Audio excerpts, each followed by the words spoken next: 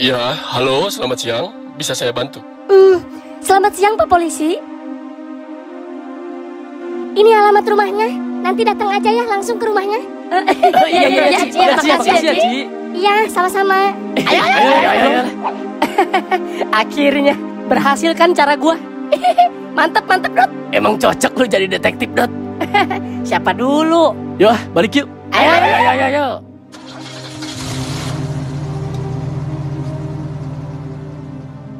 Hasan, kalau nanti kamu udah tinggal sama ibu kamu, jangan lupain abang ya. Sering-sering main ke sini. Jangan sombong. Anggap aja abang itu saudara kamu, oke? Ayo tidur. Besok harus bangun pagi. Halo, lu masih di mana sih? Dari tadi ditungguin juga. Sorry nak, gua baru bangun. Kesiangan ini. Ya udah, terus ikut kakak ke sono. Kayaknya enggak deh gua. Nggak apa-apa kan? Lah, kenapa ya, Ge? Tahu si Peot, suka ada-ada aja lu mah. Sorry, Dot, Bi. Ya lu kenapa nggak ikut? Anu nah, gua nggak kuat. Gua mabok naik mobil lu. Kemarin juga kan muntah gua. Ya, elah Dhot. Kan lu mah. Please lah, ngertiin. Lu mah enak pada nggak mabok. Udah biasa naik mobil. Ya, lu duduknya di depan, Yot, samping gua. Nggak bakal mabok deh. Sama aja. Mau di mana juga tetap mabok gua mah. Di kolong aja, Yot, gelantungan. Nggak bakal mabok. Iya, nggak mabok. Punggung habis sama aspal.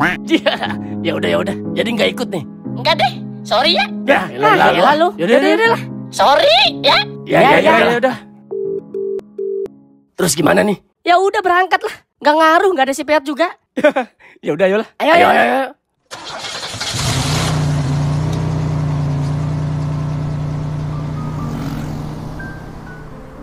Tahu nggak lu? Si Hasan udah bisa nulis anjir. Yang bener lu ya.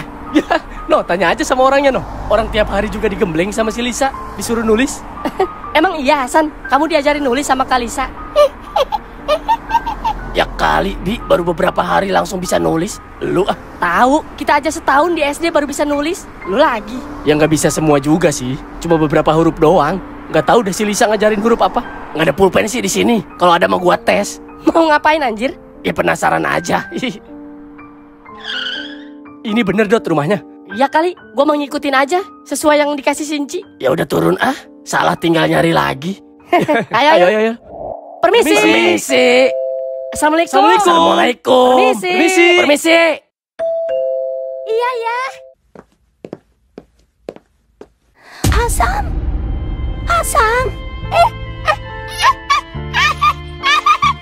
Ya Allah Hasan.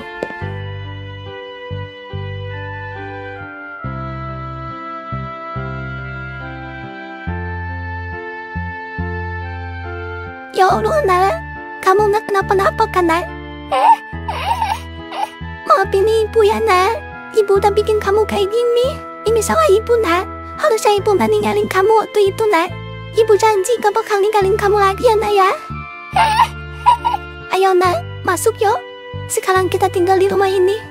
Kamu nggak bakal kepisah lagi sama Ibu, Nak. Ibu janji.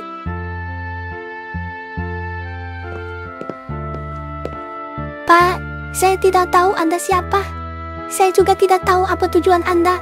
Tapi saya sangat berterima kasih karena sudah mengembalikan anak saya kepada saya. Tapi Mbak, sekali lagi saya sangat berterima kasih, Pak. Apapun yang Anda lakukan terhadap anak saya, selama anak saya bersama Anda, saya bersyukur. Karena bagaimanapun, Hasan kembali dengan utuh dan selamat. Mbak, tapi Mbak, jangan ditutup dulu Mbak. Kita mau ngejelasin sesuatu dulu, Mbak, biar gak salah paham. Mbak, tunggu dulu Mbak. Apa nggak ngobrol-ngobrol dulu sebentar, Mbak? Mbak, kita mau ngejelasin dulu biar gak salah paham. Hasan, buka Hasan.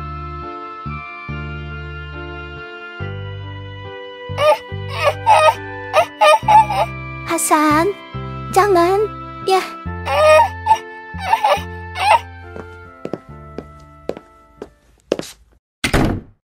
Halo Pak, sekarang ya.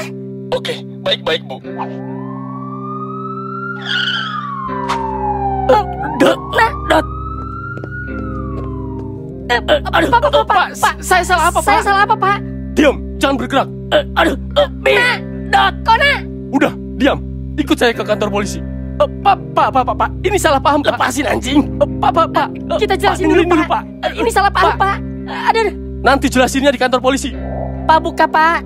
Pak, kita nggak salah apa-apa, Pak. Sumpah, Pak, kita orang baik-baik. Pak, buka, Pak. Buka. Kamu kenapa sih, Nak? Hah? Bisa diam dulu nggak? Ibu mengerti, Nak. Kamu mau ngomong apa sih? Hah? Ibu tuh pusing dari tadi kamu begitu terus, Nak. Bisa diam dulu nggak sih, Hasan? Nah? Hei, mau kemana coba? Hasan! Iya. Apa? Di kantor polisi? Iya, Yot. Please, Yot. Cuma lu yang bisa bantu kita. Apapun caranya. Lu harus bisa ungkap semuanya, Yot. Iya. Ya, gua usahain, Dot. Oke, Yot. Makasih ya. Iya. Yang sabar ya. Besok pagi gua kesana langsung. Oke. Ditunggu ya, Yot. Iya. Huruf K, gimana huruf K? Ayo, kan tadi udah huruf K. Masa lupa? Itu kan udah ada huruf K. Ayo, bisa ya? Nah, pinter. Hasan tahu arti tulisan ini? Tulisan ini kalau dibaca yaitu mereka bukan penculik. Kalisa sengaja ngajarin Hasan nulis kayak ginian karena Kalisa takut terjadi apa-apa sama Bang Robi. Bang Robi sama teman-temannya itu orang baik. Jadi kalau sampai terjadi sesuatu sama mereka, kamu bisa menulis ini untuk pembelaan buat mereka. Hasan paham?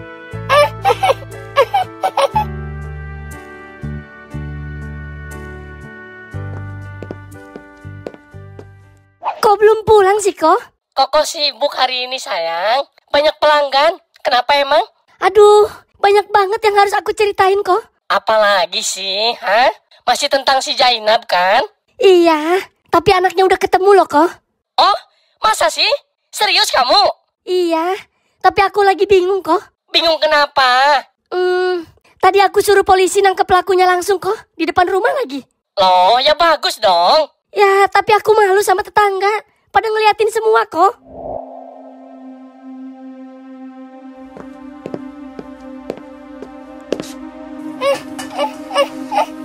Kenapa, Nak? Ibu lagi cuci piring dulu loh. Iya, sebentar ya. Udah malam loh, Ko. Ya udah, ini Koko bentar lagi tutup kok. Ya udah cepet ah. Iya.